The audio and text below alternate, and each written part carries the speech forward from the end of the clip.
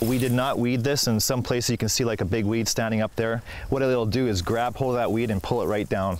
And it's amazing how it does that, but it's just like a little octopus. It's one of the warmest days of the summer, a sticky stillness that hit 33 by midday.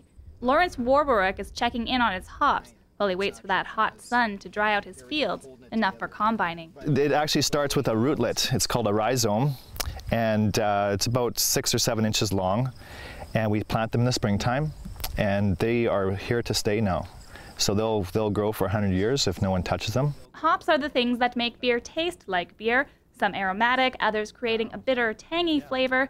This one has a hint of grapefruit. If you heard of like the hoppy IPAs, they use typically the 3C hops, Centennial, Chinook, and Cascade. And so Cascade is one of my favorites. It took 3 years to establish these Cascades. As a farmer, Lawrence knows that good things take time. And so 3.5 years ago, he and his brother started a homegrown venture. And Lawrence moved his wife and 3 kids out to Neepawa, Manitoba to start it from the ground up. In order to like pursue the dream of a farmery estate brewery, we needed to grow the ingredients that go into our beer. So we needed to experiment with growing hops, which we're doing, of course, and get back to farming and start growing barley.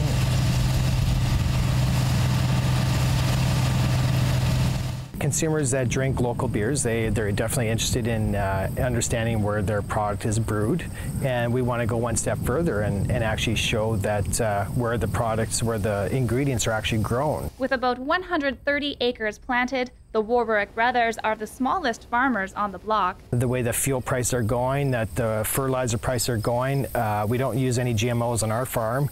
And I think that if it was only about production and volume, then I think that you would have to resort to those things. But I think that if we can make it sustainable and viable on our small footprint of a quarter section of land, I think that's how the prairies got settled back in the early 19th century.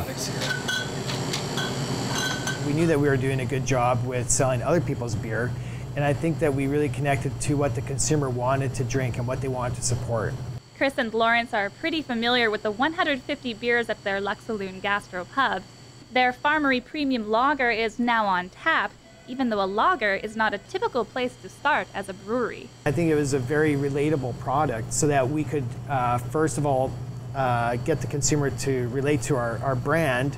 And later on, we're going to be experimenting with some of those ales and stouts and stuff like that. For now, it's a focus on the lager and on the land that's giving it life.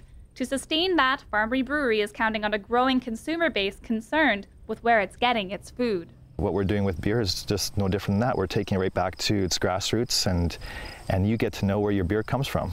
At the end of a hot Manitoba day like today, the Warwaruk brothers are no doubt enjoying drinking their product as much as they are making it, and they're hoping to provide the same experience for consumers in the very near future by building a brewery right here. Just a few kilometers east of Neepawa, Manitoba. For Go Winnipeg, I'm Kim Kasher.